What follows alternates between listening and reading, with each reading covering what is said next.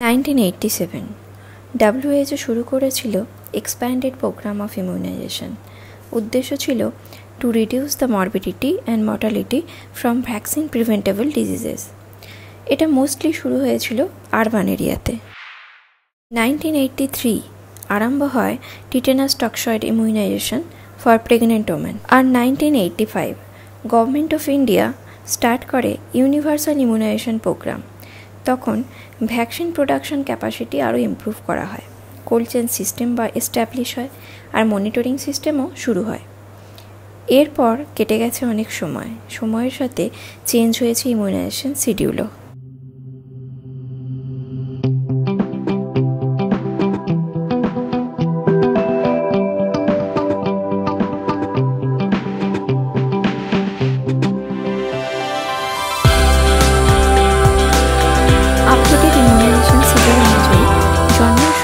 আমরা দিচ্ছি BCG hepatitis B vaccine আর OPV 0 dose. BCG vaccination 1 মাস পর্যন্ত ডোজ 0.05 ml, 1 মাসের ওপরে হলে 0.1 ml। ম্যাক্সিমাম 1 বছর পর্যন্তই এই ভ্যাকসিন দেওয়া হয় ইন্ট্রাডার্মালি লেফট আপার আর্মে। অনেকেরই জিজ্ঞাস্য কেন 1 বছর পর্যন্তই এই ভ্যাকসিনেশন দেওয়া হয়। দেখা গেছে বেশিরভাগ শিশুরই ক্লিনিক্যাল বা সাবক্লিনিক্যাল টিউবারকুলোসিস দিয়ে ইনফেক্টেড হচ্ছে 1 বছরের মধ্যে, যা সিভিয়ার চাইল্ডহুড টিউবারকুলোসিস যেমন টিবি, মেনিনজাইটিস, মিলিয়ারি টিবি তৈরি করতে পারে। এবার 0.05 ml ডোজ কেন আপ টু 1 মান্থ দেওয়া হয়? কারণ শিশুদের স্কিন খুব পাতলা, এর বেশি মানে 0.1 ml যদি দেওয়া হয় তাহলে স্কিন ব্রেক করে ভ্যাকসিন পৌঁছে যেতে পারে ডিপার টিস্যুতে, যা থেকে হতে পারে লোকাল অ্যাবসেস, এনলার্জ হতে পারে অ্যাক্সিলারি লিম্ফ নোড। বিশেষত এই ধরনের স্কার ফর্মেশন হয়, এটা খুব স্বাভাবিক। এতে বোঝা যায় ভ্যাকসিনেশন ঠিকঠাক হয়েছে। তবে যদি স্কার ফর্মেশন না হয় তাহলেও কিন্তু পুনরায় রিভ্যাকসিনেট করার দরকার নেই। হেপাটাইটিস বি ভ্যাকসিন 0.5 ml ইন্ট্রামাস্কুলারলি দেওয়া হয় at অ্যান্টেরোল্যাটারাল side of mid Thai. Birth dose hepatitis B কিন্তু জন্মের 24 ঘন্টার মধ্যেই দিতে হয়।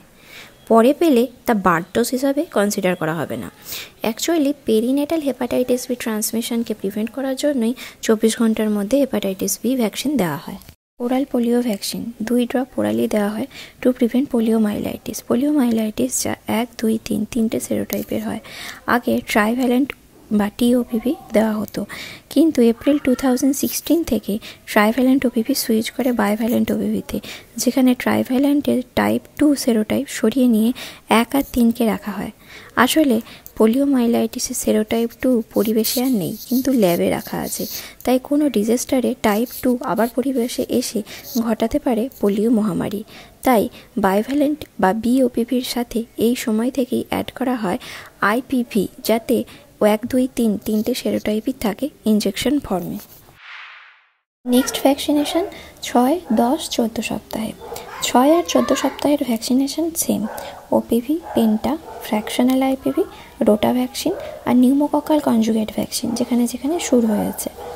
10 সপ্তাহে শুধু ওপিভি 2, পেন্টা 2 আর রোটা 2। পেন্টা ভ্যাকসিন এটাকে 5-in-1 ভ্যাকসিনও বলা হয়।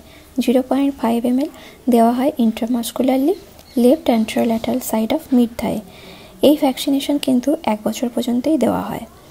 এটা কন্টেন করে ডিপথেরিয়া, পার্টোসিস, টিটেনাস, হেপাটাইটিস বি আর haemophilus influenza type B vaccine. IPv বা ইনঅ্যাক্টিভেটেড পোলিও ভ্যাকসিন, এতে 3টে সেরোটাইপই থাকে। 0.1 ml দেওয়া হয় ইন্ট্রাডার্মালি রাইট আপার আর্মে। 6 আর 14 সপ্তাহে এটা দেওয়া হয়, কিন্তু যদি না দিতে পারে কেউ তাহলে 1 বছর পর্যন্ত এই ভ্যাকসিন দেওয়া যায়। Rota virus live attenuated oral vaccine 5 drops orally দেওয়া হয় 6, 10, 14 সপ্তাহে, কিন্তু 1 বছর পর্যন্ত এই ভ্যাকসিন দেওয়া যায়। আর এটা এফেক্টিভ থাকে দেওয়ার 2 বছর পর্যন্ত।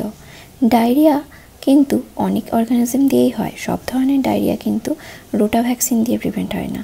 প্রিভেন্ট হয় শুধুমাত্র রোটা ভাইরাস অ্যাফেক্টেড ডায়রিয়া। আর ডায়রিয়া প্রিভেন্ট করার জন্য বাচ্চাদের ফুড হাইজিন মেনটেন করুন hand washing. Pneumococcal conjugate vaccine, এটা ফেজ ওয়াইজ শুরু হয়েছে, সব জায়গায় এই ভ্যাকসিনেশন এখনও স্টার্ট হয়নি। যেখানে শুরু হয়েছে দেওয়া হচ্ছে 0.5 ml intramuscularly right anterior lateral side of mid থায়ে। 6 আর 14 সপ্তাহে এই ডোজ দেওয়া হয় এবং 9 মাসে একটা বুস্টার ডোজও দেওয়া হয়, কিন্তু 1 বছর পর্যন্ত দেওয়া যায়।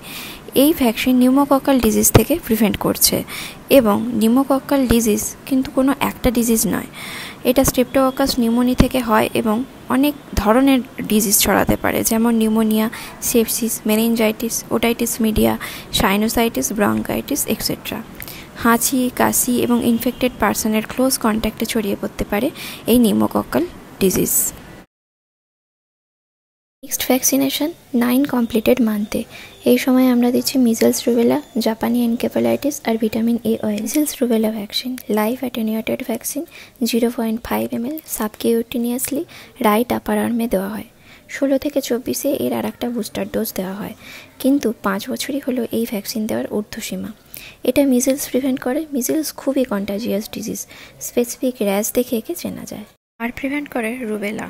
জাপানি এনকেফালাইটিস ভ্যাকসিন, এটা killed or inactivated vaccine 0.5 ml সাবকিউটিনিয়াসলি left আপার আর্মে দেওয়া হয়। এটাও 16 থেকে 24-এ একটা বুস্টার ডোজ দেওয়া হয়, কিন্তু 15 বছরই হলো এই ভ্যাকসিন দেওয়ার ঊর্ধ্বসীমা। প্রিভেন্ট করে জাপানি এনকেফালাইটিস, যা একটা মশাবাহিত রোগ এবং তৈরি করে neurological problem. Vitamin A oil supplementation, first dose শুরু হয় 9 মাসে। 1 ml 1 lakh international unit orally দেওয়া হয়। এরপর 6 মাস অন্তর পর 9টা ডোজ দেওয়া হয়। 5 বছর পর্যন্ত এই সাপ্লিমেন্টেশন দেওয়া যায়। ভিটামিন এ অয়েল রাতকানা থেকে শিশুদের রক্ষা করে। এখন পর্যন্ত আমি যা আলোচনা করলাম তা সবই ন্যাশনাল ইমিউনাইজেশন শিডিউল অনুযায়ী কোন মাসে কোন ভ্যাকসিন কোথায় দেওয়া হয়, কোন রোগ থেকে শিশুদের বাঁচায় তা। অনেকেই আমাকে প্রশ্ন করেছেন ফুললি ইমিউনাইজেশন বলতে কী বোঝায়।